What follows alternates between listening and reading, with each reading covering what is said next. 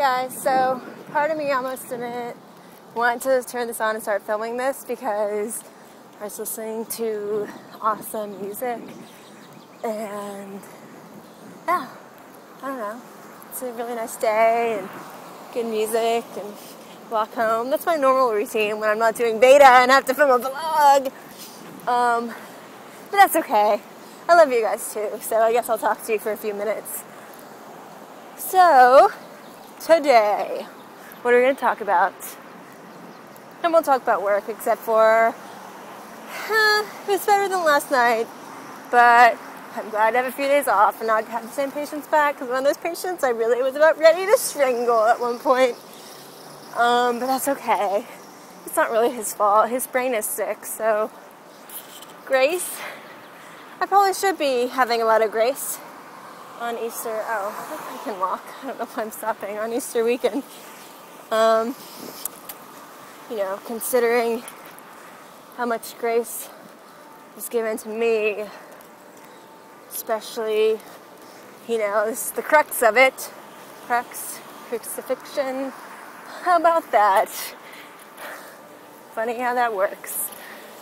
I do actually think that's really interesting that the crux of something is like the hinging point, and the crucifixion is the hinging point. Like, I don't know, I think it's cool sometimes how much Christianity just permeates everything, even if you don't believe it.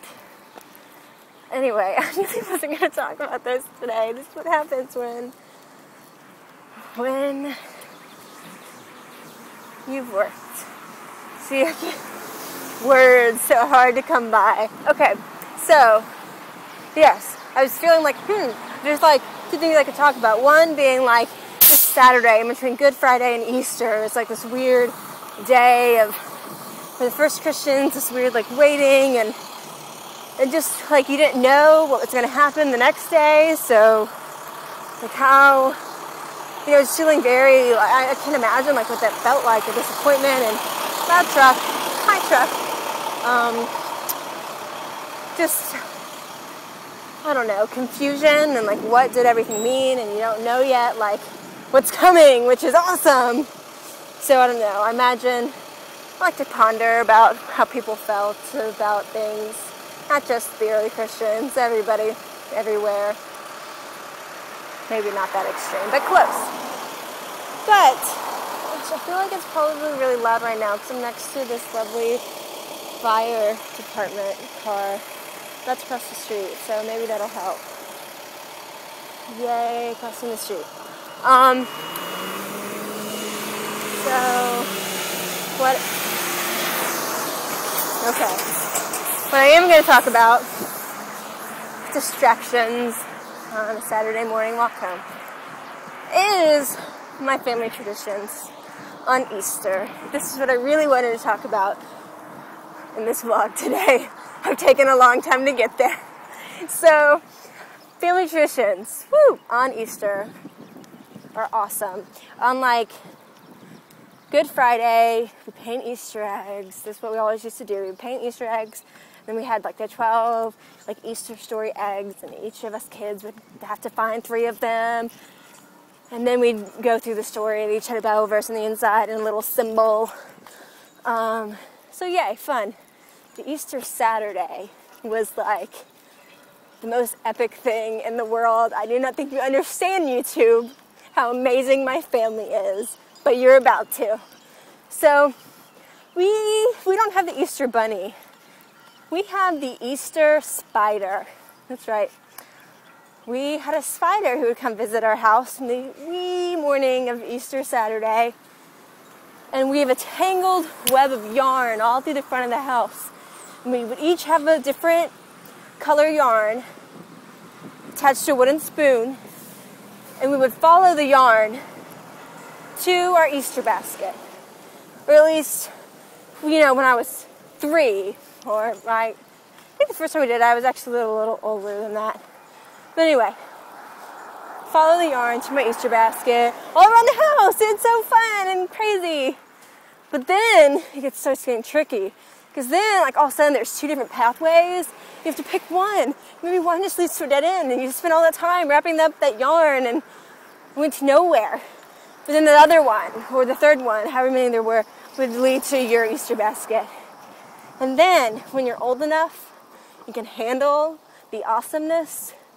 Instead of leading you to your Easter basket, you'd have different strands that each led you to a different clue. And then you had to take all of your clues together and then determine the location of your Easter basket. That's right. Even on Easter, we were always being mentally challenged to, make us more awesome. So, yeah. Some years were like crazy insane. Like my parents had to get really creative with my oldest brother because he was he was too smart. So one year, my dad actually drew on his yarn in Morse code. So his yarn didn't actually lead him to anything. And then at the end, he had all this yarn with no clues. And he had to figure out that all the little dots on the yarn were actually Morse code and then interpret the Morse code. And then use those clues to find the Easter basket. Yeah. I mean, like, insane, but so cool. So I fully support anybody adapting this and making it their own because the Easter spider is wonderful and my favorite kind of spider. And I really think that, he should start getting around more often because I miss him a lot. Actually, I've been cut off from the Easter spider, grieving a little on the inside, but I'll make it through somehow. So that's our biggest Easter tradition. The rest would be church and a new dress. And I usually like lunch with my mom's family or something, and we could have another Easter egg hunt or something with church or whatever. Spend time and fellowship with people. I think that's important. That's what I'm doing tomorrow and tonight. So yay for that. I feel like this vlog is really, really long now. So I'm just going to shut up. And y'all have a great Easter Saturday. I'll see you tomorrow. Boop.